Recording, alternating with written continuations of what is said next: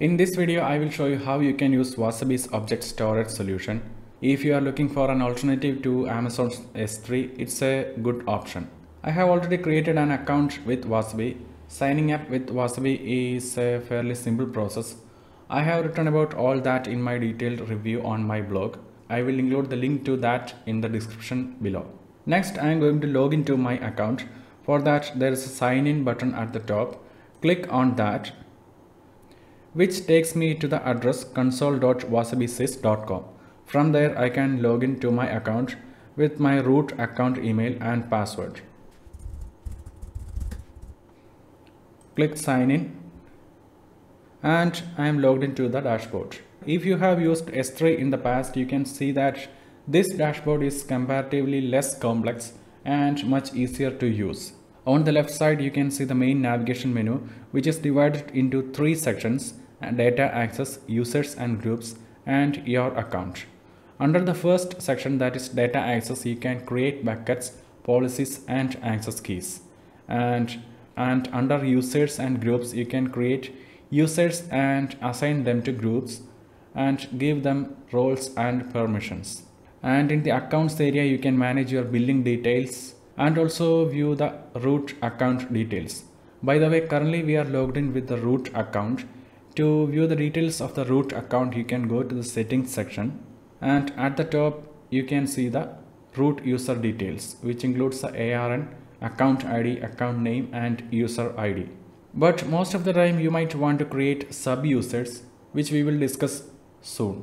So now let me go to the buckets page.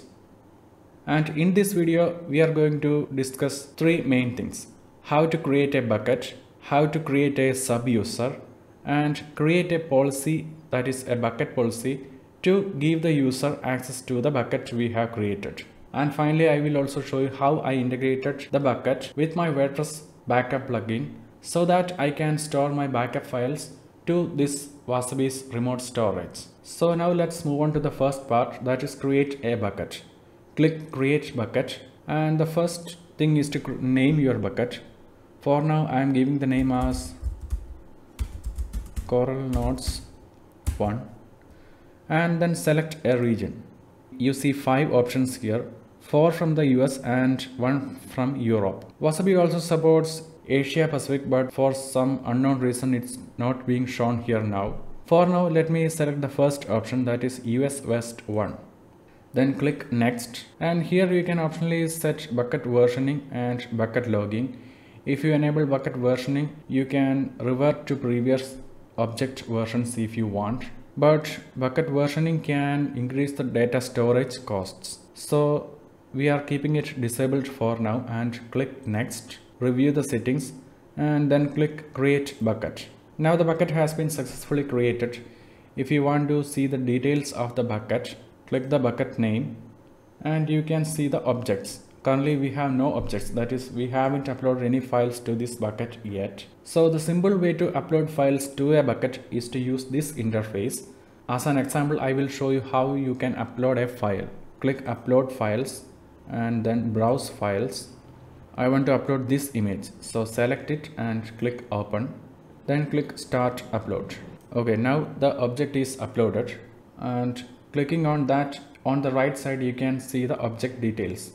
Right now our file is private, that means no one can publicly view or access the file.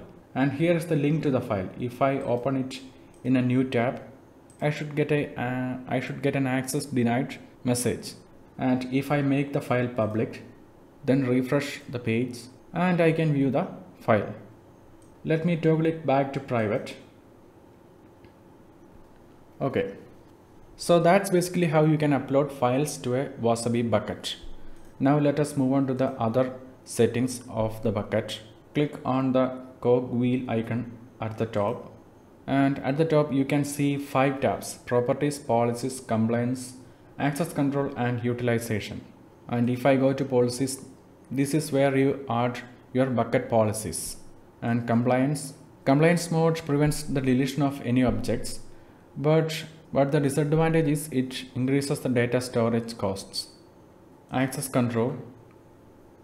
The bucket supports 4 settings: private, public read or write, and authenticated read. All buckets are private by default. In short, an access control sets how users can access a bucket, but most often you don't need to change any of these settings, as policy is the preferred way to set permissions on a bucket.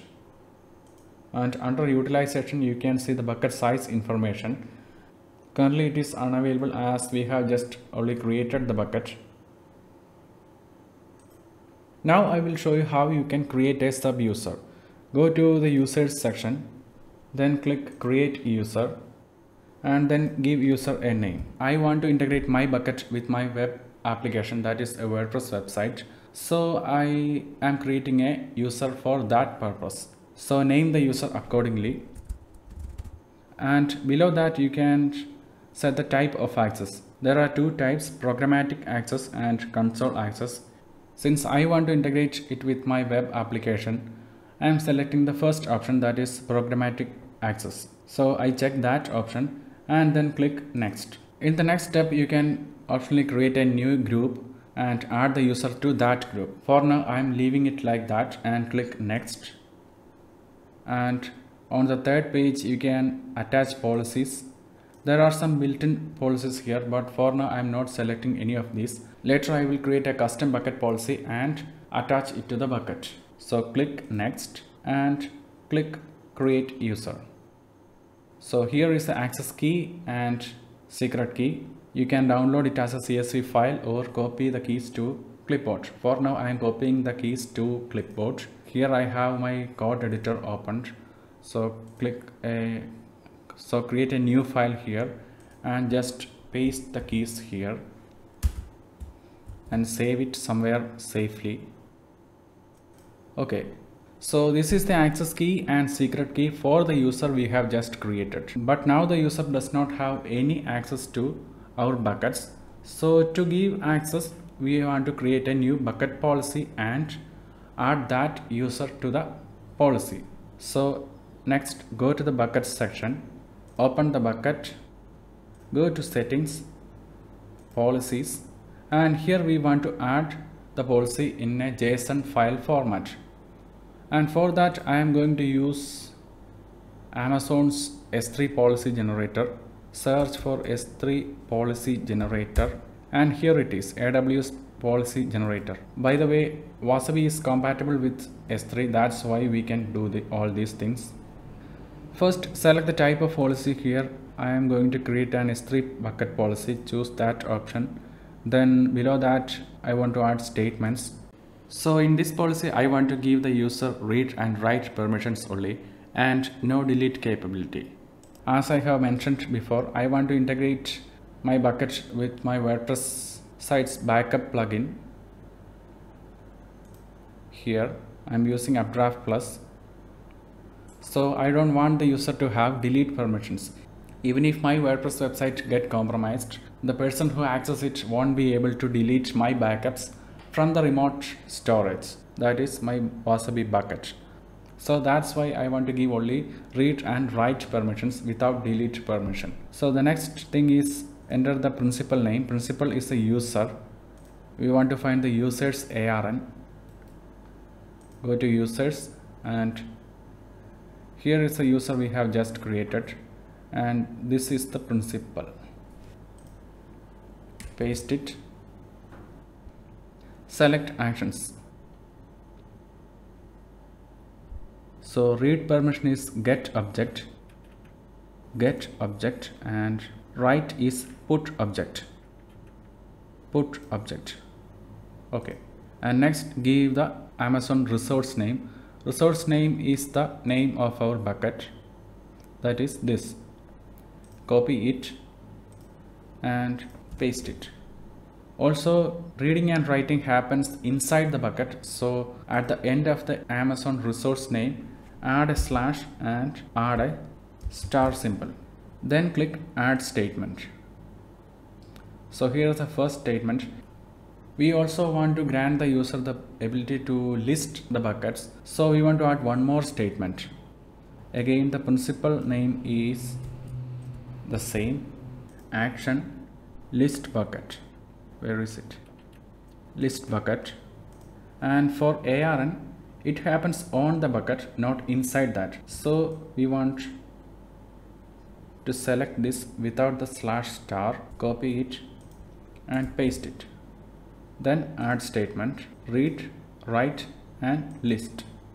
Click generate policy and here is our policy JSON text.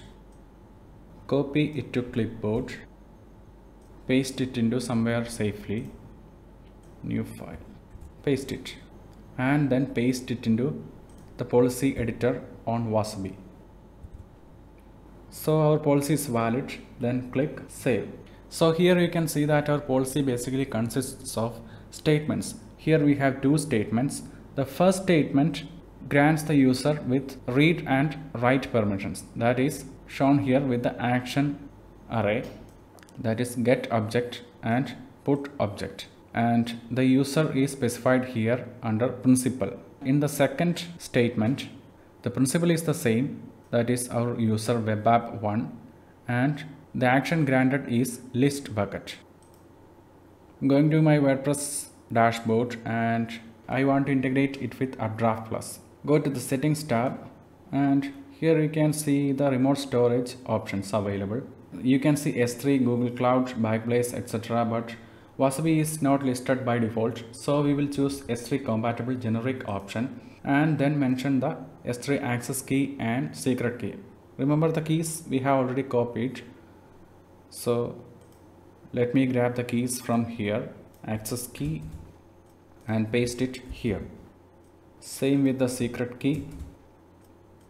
And now we want to give S3 location, S3 generic, that is S3 generic is the protocol, and give the bucket name here. So what was my bucket name? Coral Notes 1. And lastly we want to provide the S3 endpoint. I want to find the endpoint, so endpoint is the URL of the bucket. So open this file and here you can see this is the URL of the file. So the endpoint is https s3.uswest1.wasabisys.com. Copy this link address and paste it here. Delete the last parts. Okay, now if I click test S3 settings, I am getting some error here and I have figured it out. The error happens because I should not have given this HTTPS part. So remove HTTPS. You don't need to specify the protocol. So for the S3 endpoint field, just give the address of the endpoint. That's it. Now if I click test S3 settings, I can see that the S3 settings test result is a success. We accessed the bucket and were able to create files within it. But delete failed. That means our application was able to access the bucket, read the files and write files into it. But it was not able to delete the file.